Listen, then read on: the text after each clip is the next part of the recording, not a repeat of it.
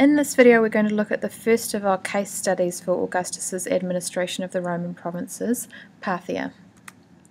So the key questions to answer are, number 1, why might Augustus have been expected to invade Parthia?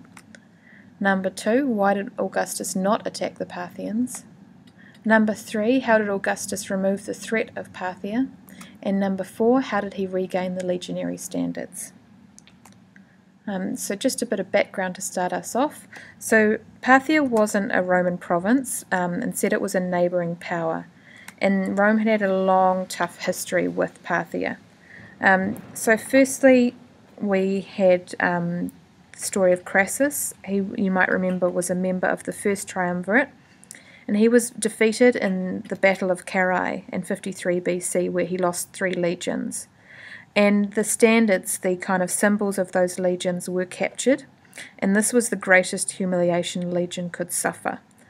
So it was a huge, humiliating defeat for the Romans.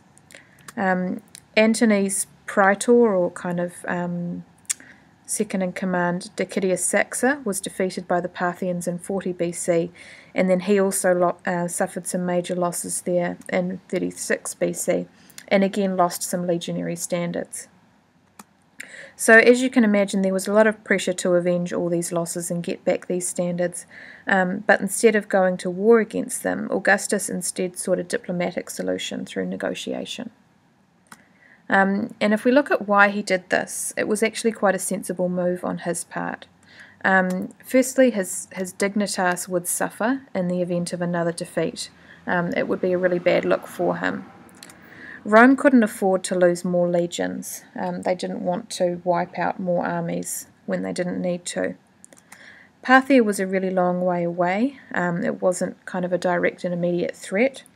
And it would prove a drain on Rome's resources, sort of financially as well as manpower.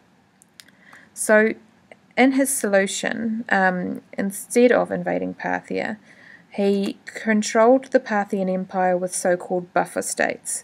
So these were areas between Parthia and the Roman Empire which owed Rome allegiance. So they form a kind of boundary or wall or border between the two. Client kingdoms like Pontus and Bosporus were established, so they were loyal to Rome, but they took care of their own administration.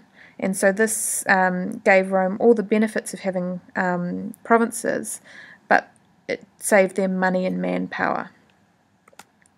Tigranes, who was a pro-Roman king, was installed on the throne in Armenia, and colonies of veterans were set up in surrounding areas, and they developed the roads so that they could deploy troops quickly and efficiently if they needed to.